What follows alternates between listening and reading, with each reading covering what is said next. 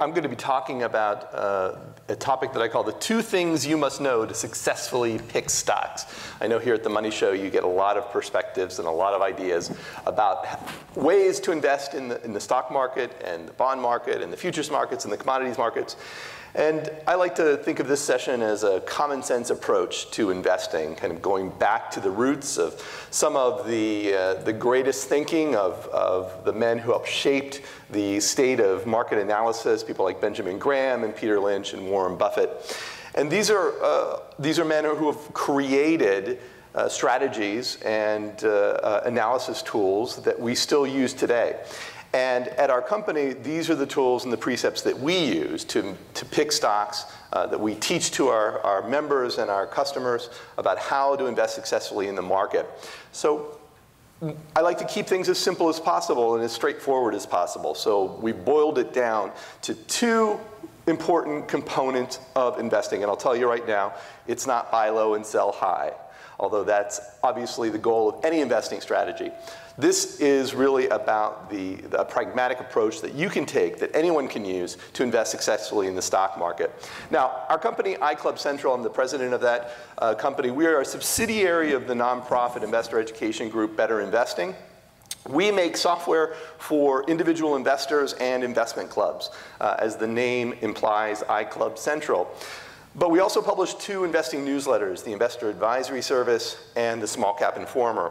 Using this approach to selecting stocks that I'm going to talk about today, we've been able to deliver some good results, especially from our Investor Advisory Service newsletter, which has been published for more than 40 years and has a record of outperforming the stock market over the last decade, over the last 20 years, through bull markets and bear markets. We tend to outperform the market, and we have a really strong performance record.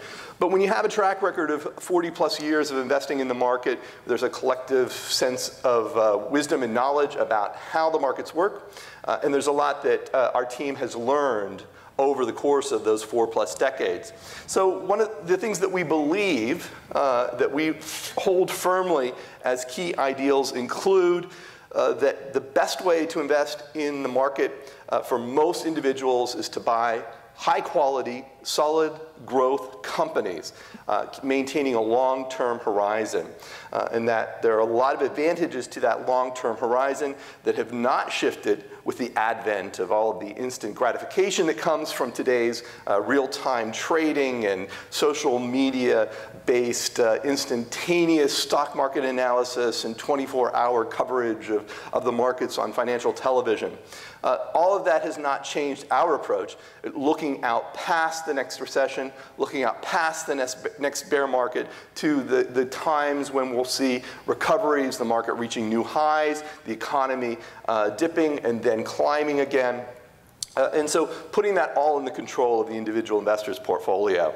We also believe that this long-term approach has advantages by reducing the drag that commissions and capital gains taxes take on your portfolio. You don't have to worry about trading costs with that long-term based portfolio. You don't have to worry about capital gains that are forced upon you by decisions that come from a short-term trading approach or from investing in ETFs or mutual funds. You can determine the capital gains.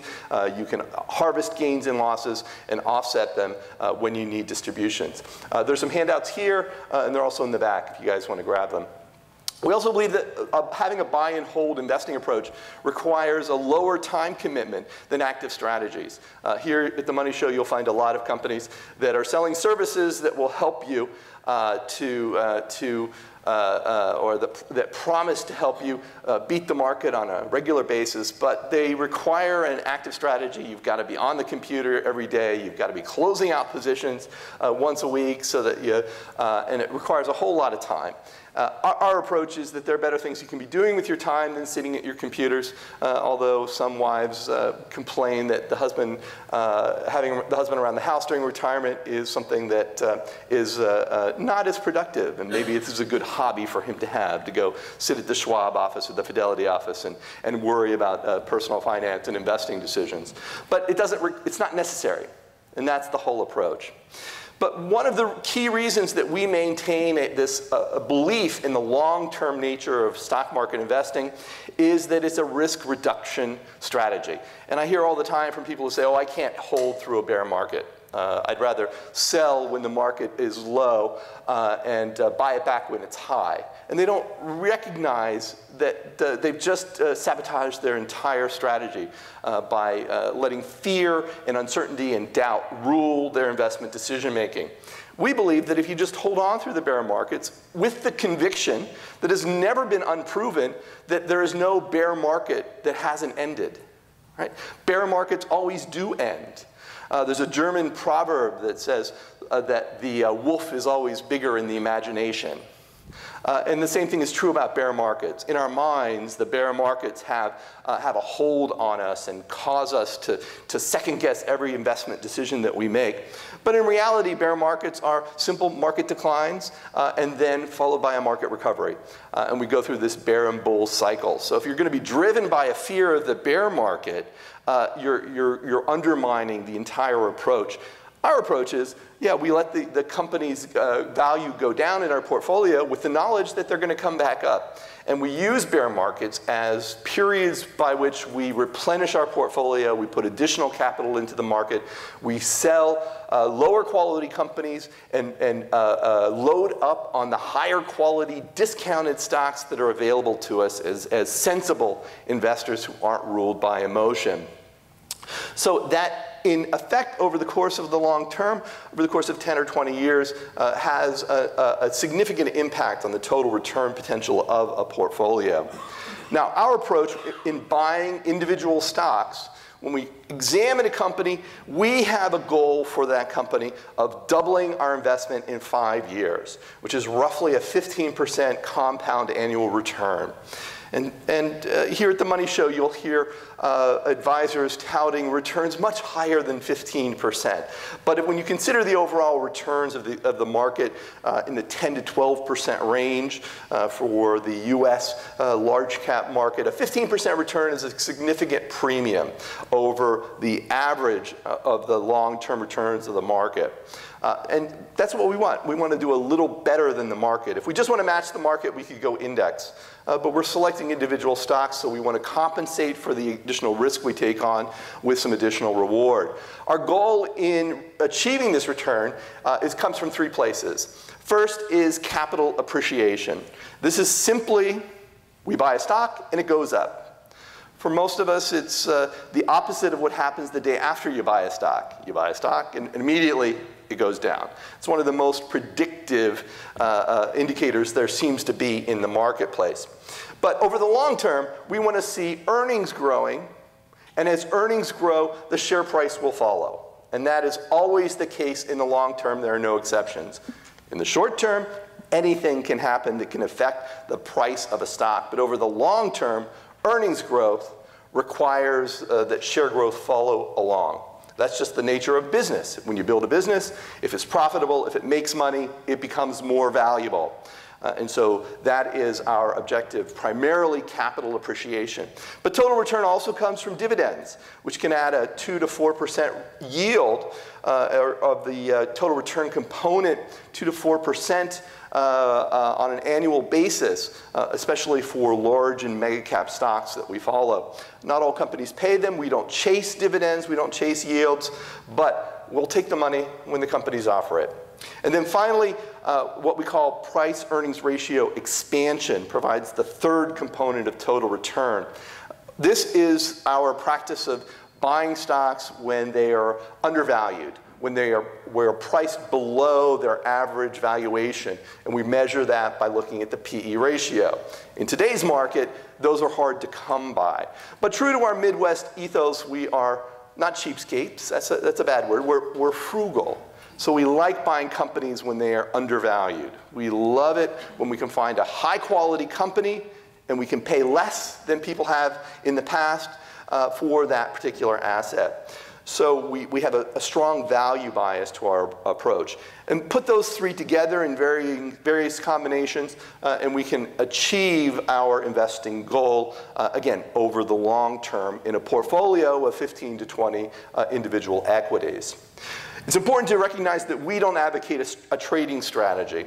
We really believe that if you hold a portfolio of carefully selected stocks with a long-term horizon, you don't try to time the market, you don't try to lock in gains, which prevents future gains from that stock. Maybe you have trailing losses on the downside to protect the returns that you've earned. But really, we recognize that stocks don't follow a schedule. They don't know that you own them. They don't feel an obligation to you to perform, and that there are always going to be ups and downs in the average prices of equities in the market. Having said that, we're not afraid of selling. Buy and hold stock methodology often gets a bad rap for people who interpret it as buy and never sell, and that is not the case at all. When there are fundamental problems, we will take action and recommend selling a company. We recommend that you get out. We do the analysis, we figure out if the long-term trends are still in place, if the factors that caused us to like that company originally are still in play, then we may hold on to it even during the downturn. One of the founders of our newsletter was a World War II veteran, and he used to commonly quote to us that, to remind us that a torpedo can come out of the dark at any time. So we want to be watchful. We want to take evasive action when necessary, but sometimes it happens. Our approach, as I said, is not to buy and forget, but to buy and manage the companies, manage the holdings, and acknowledge our mistakes. And just like all of you, we struggle with that at times. But we certainly don't want to take on strategies like waiting to get even before making the sell decision. We try to rule out the influence of some of the psychological barriers that inhibit behavior when we're dealing with money decisions. And some of those help us to avert losses in our minds and to negate the negative impacts that come when we sell companies that have underperformed. So we delay making that sale decision, and in effect, because we don't want to feel bad, and because the stock that's gone down in price, it could always come back. If I wait until I get 80% of my money back, then I'll sell it, you say. And then if I get half my money back, when it gets to that point, I'm going to sell that stock. When I get, if I can get 30% of my original purchase, I'll definitely sell it then. And you negotiate down with stocks that are not performing well because you've got that glimmer of hope that maybe the stock will turn around and perform well. So we want to eliminate those types of psychological influences on our behavior. Focus on the fundamentals. Take an emotion-free approach to the stocks. Recognize that there are always good companies that are waiting for us to find them and invest in for our individual portfolios. So we're not aiming to be right 100% of the time. Some of you probably are right 100% of the time, but we'll acknowledge that in our investing decisions, we're comfortable being right 80% of the time. And our experience is that for every 10 stocks that we buy using our approach, 2 of them are going to perform really, really well. And we're going to talk about those companies. It's human nature. We're going to brag about them. We're going to remind our friends and family about the stock that we bought, the tripled in value that's done really well. And it validates our status as a stock analyst who can actually pick stocks. 2 of the stocks that we pick out of every 10 are going to be disappointments. And often they're not situations that we could foresee. They simply happen. They're going to cause a lot of anguish. These are the ones that will keep you up at night. You're going to be wondering what I should do. You're going to come to the Money Show and ask the experts, what should I do with this company or that company? It's down so much. You wonder, should you do like Peter Lynch says and back up the truck and load up on that company now that you've lost 40% of your original purchase and it really must be a bargain now, or should we get rid of it? So you spend a lot of time trying to debate with yourself what to do with this disappointment. But 6 out of every 10 stocks are going to perform reasonably well. They're going over time to deliver our target return. We're not going to think very much about them. They're always going to show up in green in our loss gain column. They're going to be just kind of boring stocks that have gone up in price, and we kind of take them for granted. But if you add these two together, 6 plus 2, 8 of the 10 stocks that you buy are going to perform as well or better than your expected course for those companies. And that's a pretty great track record, and that's enough to perform better than most professional mutual fund analysts. They don't have that type of success picking stocks. A lot of newsletters, a lot of professional market analysts and advisors don't have that type of success as well, for a lot of reasons that have to do with the size of mutual funds or the size of portfolios that you're managing, and that they can't buy stocks that are smaller, that have better rates of return, higher growth rates. So there are a lot of things that are in our favor as individual investors. So with that in mind, here are the 2 keys to successful stock investing from our approach. And you boil it down to 1, find good companies.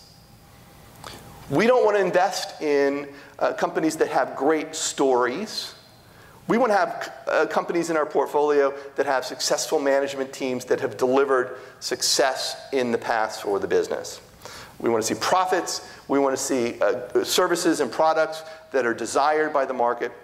We want to see that these are well-run businesses first and foremost. And once we found those companies, we want to buy them at reasonable prices. All right, we'll buy them at cheap prices if we can get them.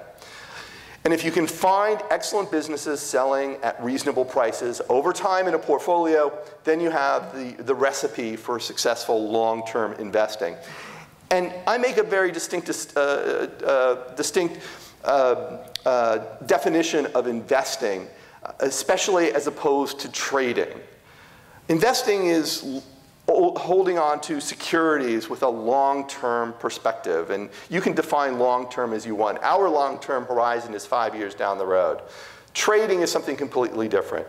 And so that is definitely a much shorter holding period of seconds to minutes to days to weeks to months. But our approach is we're looking at the stocks in our portfolio as owners of the business. And for us, it brings it back to the one thing that no one can really argue with about how investing works. And that is that as companies grow, as they increase their sales and their earnings over time, their value goes up. The share prices go up, right? And the key here is that over time, the last 2 words. In the short term, anything can happen that can impact share prices. Last year, Brexit immediately impacted US stock prices for a day or 2, right? Didn't have a lot of impact from a lot of American businesses. However, it was a market-rattling event for a day, and then the market recovered, right? So just one example of all of the external influences that somehow make their way into the market and drive values up or down in the short term. But over the long term, if you're delivering profits, your business becomes more valuable. This is a graph from one of our software programs that we use to analyze the stability and strength of growth of companies. So on the top, in that green line, is the sales over 10 years, followed by the pre-tax profit, followed by the earnings per share. And down below, you'll see the black eye bars representing the annual high and low prices. So you can see this company has been growing at a very consistent rate over time. Sales have been going up, some years a little bit more than others. Earnings are following right along. We can identify 2008 when we had a recession, so we can look at this business and see maybe a little bit of a slowdown in sales growth from 2008 to 2009, but they were not at all, didn't take a big hit during the recession. So that gives us a clue about the business that this company is involved in. And as the sales and earnings are on that upward, consistent trajectory, we see the share prices going up and down over time as well, but primarily trending upward. We do acknowledge that during the financial crisis, during the recession, during the bear market, or the correction of 2008, we do see the share prices dropped considerably. The low prices reached new lows, the lowest point in 10 years. You see the very wide bars in 2008 and 2009 between the high and low prices. But the company was still delivering earnings. It was still delivering profits. So if you had the fortitude to buy a company like that in the bear market, when you hear on TV all of these advisors recommending after prices had declined 20%, now it's time to move to cash, move to the sidelines, consider alternative investments, get out of the stock market. If you had the fortitude to be in the market and be buying at that point, you would have seen a significant rate of return over time. That's what we like to look for. Those are the situations that we like. We don't welcome bear markets, but we recognize that wealth is built during bear markets if you're an individual stock market investor. So what is a good company? That's the first of my two keys to successful stock picking. And there are two things that we ask primarily when we look at companies to identify their quality. One is, are they growing profits? If our approach is based on finding companies that grow profits, we want to understand how that growth comes about. Is it consistent growth? Is it adequate growth for the size of the company? What are the tailwinds that are pushing this company, helping this company to perform better on an annual basis? What are the headwinds that are pressuring growth that could limit growth in the future? So we'll do the deep dive and try to understand it, not just looking at the numbers on a graph, but understand from the company's, the management's discussion in their SEC filings, and do it as part of our research. The second point about identifying good companies is that we want to see stable or growing profit margins. And for me, the profit margin is really key, because it allows you to compare like companies, like to find which company is better, gives you an overall assessment of how well management is running the business. If their business objective is making money, the margin tells you how efficient they are at doing that. So let me break those down. When we talk about growth, we demand profitability. So we acknowledge there's a portion of your portfolio, maybe 5 to 10% of your stock market exposure, that could be deployed in the concept stocks, we'll call them. Emerging companies. Companies that have a great idea, maybe not making a lot of money just yet, smaller businesses, startups. And so there's a portion of your portfolio that you could be putting there. Some people say it's the mad money portion of their portfolio, but just a little bit. When those companies do hit, they perform well and can deliver good returns, but you certainly don't want to include them in your core holdings. Your core holdings, your core stock portfolio, should have companies that have earnings and revenue growing at a good rate, both on an annual basis, looking back over as much of a decade of history, over the last quarter, the trailing 12 months. We want to see companies that are persistently pushing their earnings up. And we have different standards for smaller companies compared to larger companies.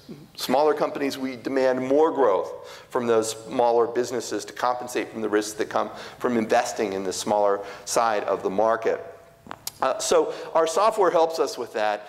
We can look at the growth of the historical growth of the company with a little bit easier than crunching all the numbers all the time. So we like consistent growth and believe that the picture tells a word. And I'm going to show you some images in a minute. So on that graph, you know, if you can tell the difference between a jagged line and a straight line, then you can evaluate the consistency of a company's growth, because consistency is straight.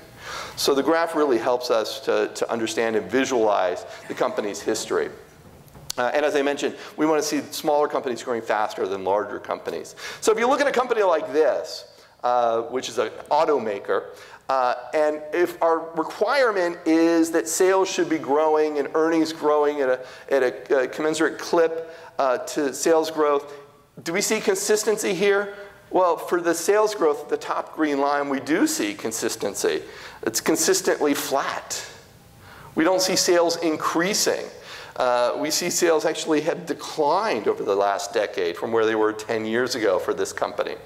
On the earnings side, we see earnings going up, going down. Highly cyclical. We see a lot of volatility or variation in the earnings growth over time. So investors who are looking at this company are not necessarily considering it as a growth opportunity. And there might be other strategies that think that this is a great company. For us, it doesn't meet our criteria.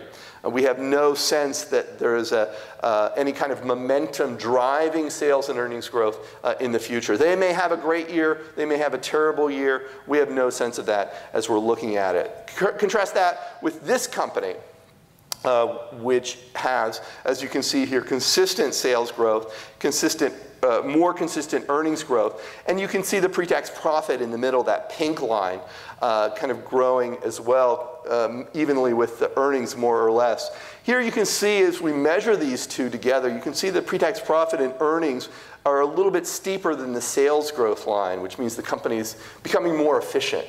The margin's going up as they increase sales. This happens to be Priceline, which is one of the stocks that we cover in our investor advisory service.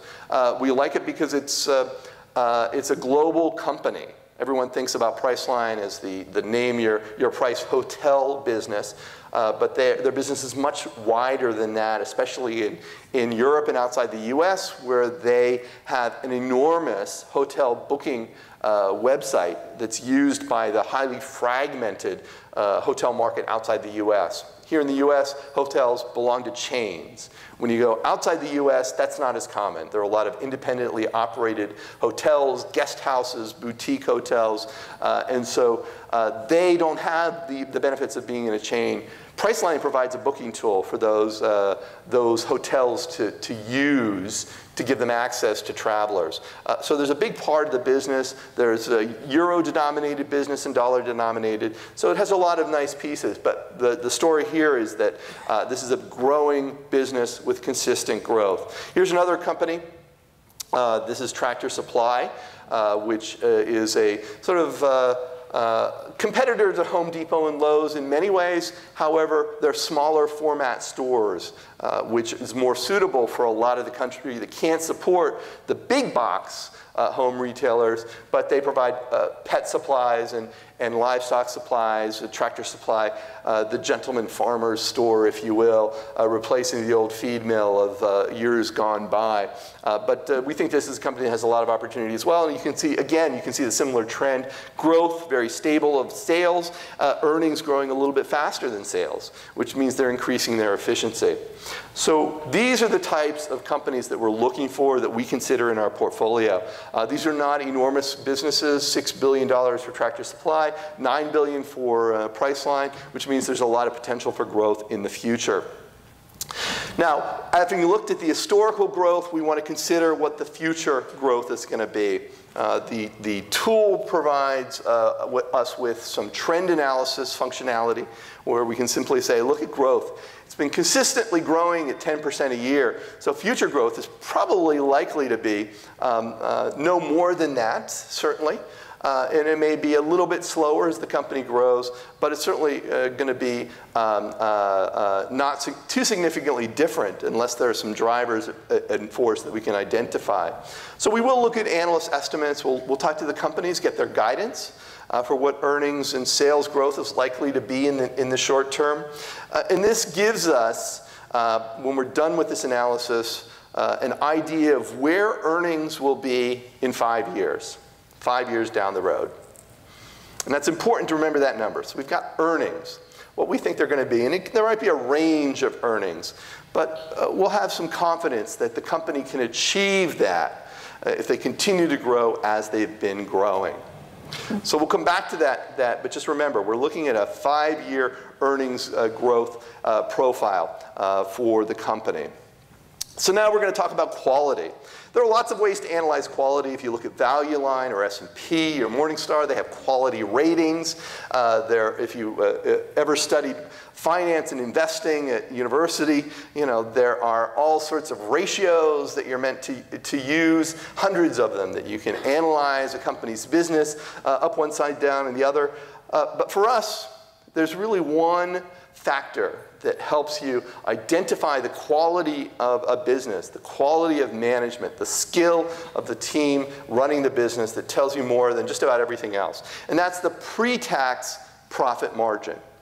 The percentage that the company earns on every dollar of sales before taxes. Now, we take taxes out of the equation because traditionally, companies had little ability to manage their corporate tax rate.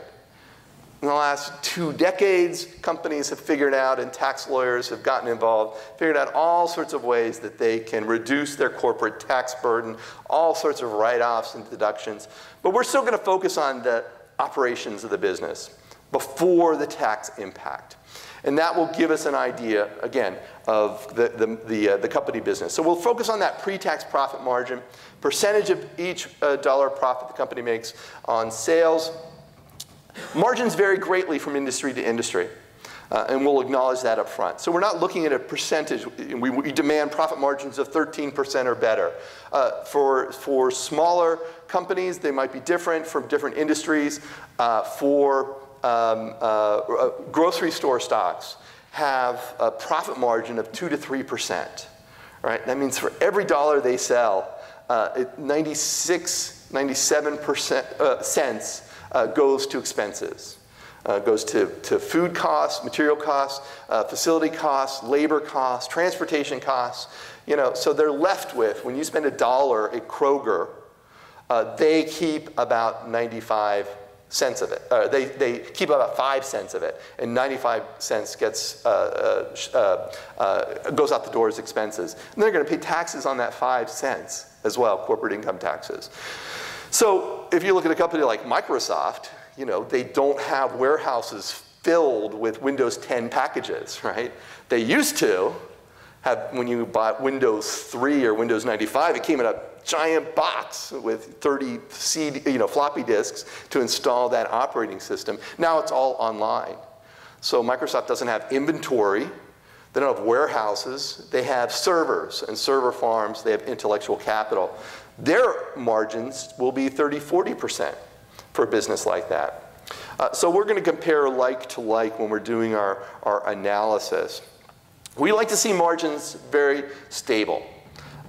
Because when you think about profit margins, and you think about labor costs and energy costs, and you think about occupancy costs, and you think about the costs of raw materials for your business, you think about all of the things that companies have to expense before they get even to sell a product or a service, there are a lot of moving parts. When we have a fuel crisis, and gas prices go up to $4 a gallon, that impacts a wide swath of business because everyone's dependent on transportation, right? Or energy. And so you see a lot of companies scrambling. Airlines, I think a lot of airlines, what happens when fuel costs go up?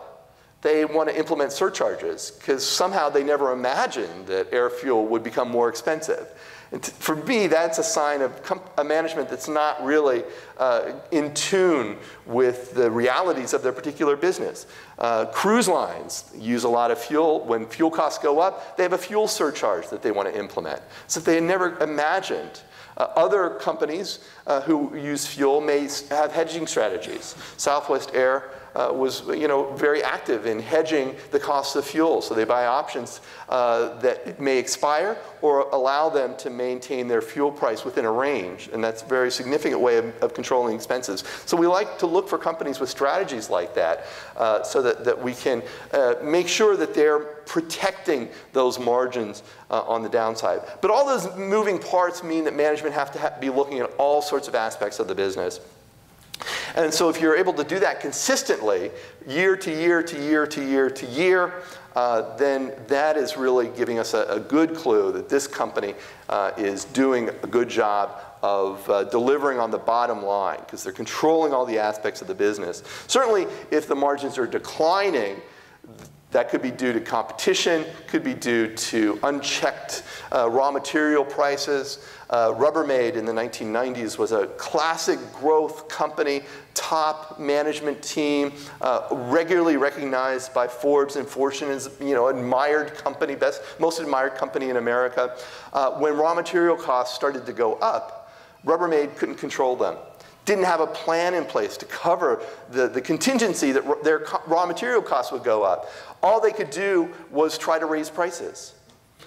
So they went to their #1 customer down in Bentonville, Arkansas, Walmart, and said, raw material costs have gone up, so we're going to be increasing the cost of all of the wholesale prices of all of our products, our trash cans and laundry baskets and tubs, everything by a couple of cents each on a wholesale basis, and so you can just raise your prices to your customers a little bit. And Walmart, in the 1990s, very much of the low price everyday strategy said, we're not going to do that. We're not going to raise our prices. We have this low price everyday strategy, so we can't raise prices on this enormous product line. And besides, have you heard of Sterilite? Because they've been knocking on our door saying, we have laundry baskets for less than Rubbermaid has. So we'll just go over here if you're going to raise your prices, and we'll have actually a cheaper product, and we think our customers aren't going to care. And there are some people who care about the color of the laundry basket that must match the color of the washing machine or the decor of the bedroom. And this is one of Rubbermaid's problems. They had 17 different colors of laundry baskets and matching trash cans and tubs. And so they eventually, and after this crisis happened, they reduced the number of SKUs in their system by eliminating 13 of the 17 colors, focusing on black, white, putty, and that light blue color, which is maintained today even though the company was acquired. Rubbermaid merged with Newell, which is really a way of Newell rescuing Rubbermaid and taking it over and using the brand name that had a lot of value.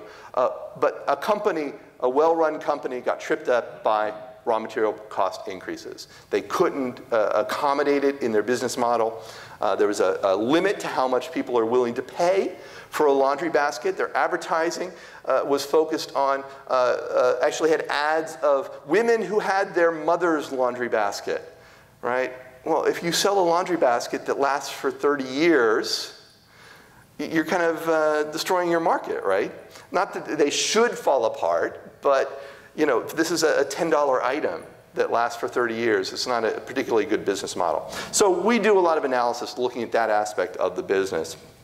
It's like I mentioned, we look at this, we have a 10-year history, we have a 5-year future, we have this 15-year slice of time that we work within in constructing our framework. And that's because we're going to look back at the recession.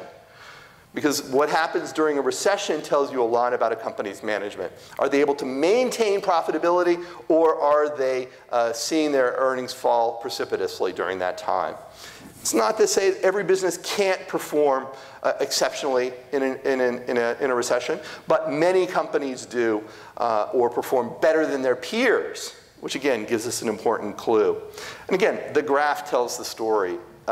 Here's a great business. You can see the margins expanding over time. That red line is the 5-year average. So we can see that those margins just increasing. This is Visa.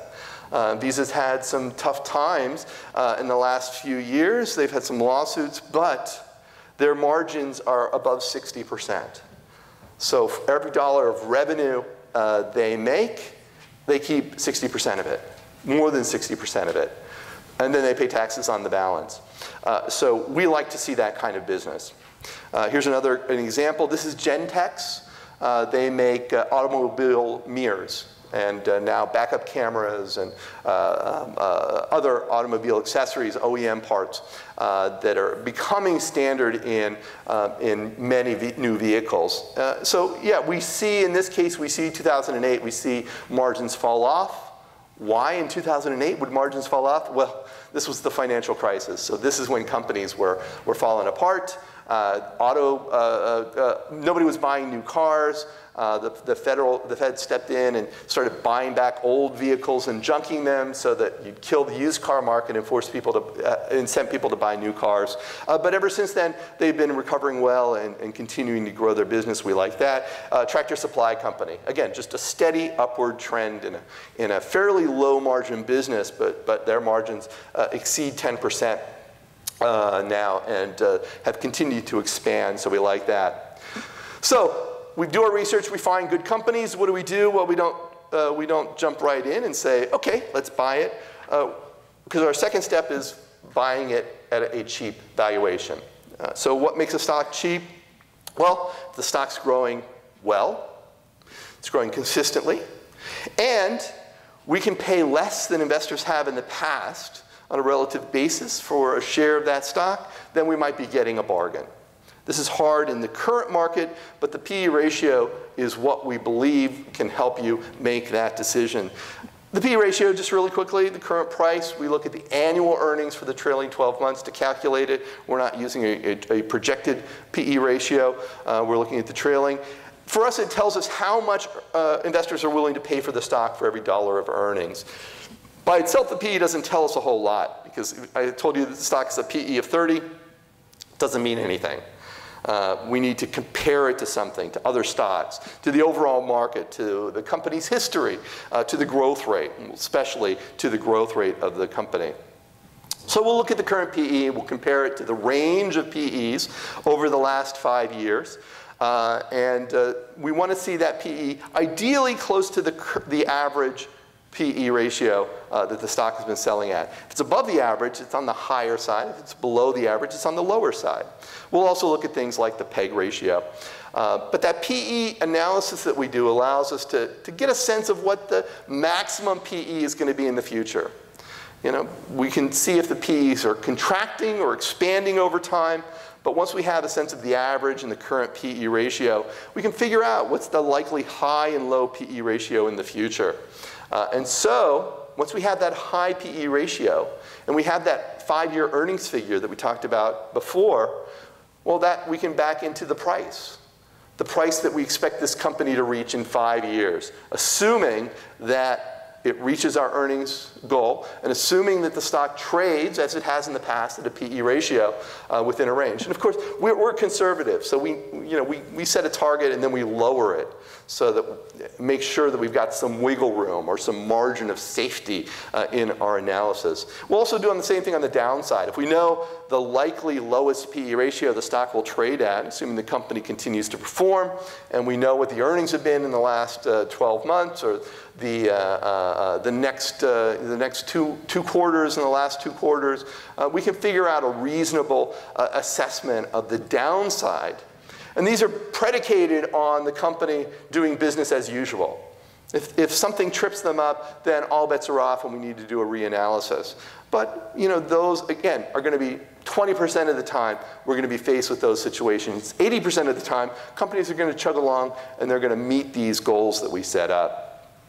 So the PE ratio gets a bad rap in many quarters, but we do like to consider how well the company growth rate matches the PE ratio, because we understand that the maximum that investors will pay for a stock, it varies with the market sentiment. Now investors are willing to pay a little bit more for stocks than they have in the past, because they're not getting any return from bonds, so investors have jumped over into the equity market. But we also know that if a company's growth isn't there, investors are not going to be willing to pay for it. So we're going to do that deep analysis. I do a whole hour-long presentation on PE ratio analysis for our subscribers and members where we delve into this. It's a skill that's acquired over time, but there are some rules of thumb that we utilize. So here's an example from Dollar General stock that we recently picked. You can see the trend of high and low PE ratios on an annual basis, and you can see on the far right, the green dot there is the current PE. So you can say it's in between that range. So we would consider that fairly reasonable, given the current market and the elevated PE ratios that investors are willing to pay. So that's, again, what we like to see. We might expect that PE ratio to increase a little bit, give us our PE ratio expansion. On the downside, we know what the likely downside risk is if the stock sells at that low PE ratio that we've established. So that gives us our sense of the proper valuation, and the hard work is over. We've got our future high and low prices, as I explained, using that high PE ratio in our earnings per share projection. There's just one more step that we go through just to make sure that we're maximizing the reward and minimizing the risk. We want to make sure we've got plenty of upside to compensate us for the risk of investing in the market. So we've got our upside to our downside comparison that we do. And we want to make sure that we've got at least 3 times the upside to the projected downside for all the companies in our portfolio, giving us our 15% compound annual return for each company. Not that every company is going to reach it, but that's our target, and we'll go from there. So finally, just to wrap it up, a lot of our customers like to take this approach, and they'll add on a layer of technicals. They'll add on some analysis to give them a trailing stop loss, order prices on the downside, or give them use the momentum or moving averages to give them an entry point price. Knowing that they found a good company, they just want to wait for the market sentiment to switch around. Again, we're ambivalent about this approach, but it is something that many of our subscribers do look at. Now, we don't ever sell to take a profit. We don't lock in profits. We believe when you sell to lock in a profit, you are locking out all future potential profits. And if you went out to your garden and you cut off the heads of all the blooms of all the flowers, what would you be left with? You'd be left with a lot of weeds. But that's an investing approach that's commonly taught by Wall Street. Sell all your winners, and then what are you left with in your portfolio? All your losers. We think that's kind of contrary to the proper investment approach. So we occasionally sell an overvaluation. Most often we're selling due to deteriorating fundamentals. So this is, in a nutshell, is the approach that our investor advisory service has been using over the last 40 plus years. We've been named to the Holbert Honor Roll for the last 7 years, outperforming all the bull and bear market cycles. We have a team of analysts who are chartered financial analysts who use this same approach. The green is the investor advisory service track record over the last 10 years and the last 20 years compared to the Wilshire and the S&P 500. So we believe that this approach really delivers the returns that investors are really looking for. But it seems too simple for many people when you can pay a lot more money to get a lot more complex analysis that doesn't deliver you any better returns. But our approach, based in common sense, we think is one of the best for the average investor who wants to invest in the stock market. So we're going to have to wrap it up, but we are in the exhibit hall, and there are, on the last page of the handout, how you can reach me. There's my email address down at the bottom, so feel free to shoot me an email if you have any questions, and we'll be in the exhibit hall the rest of the day. So I'm going to thank you for coming out this morning, and I hope the rest of your day is productive and profitable, and we'll look forward to seeing you next time.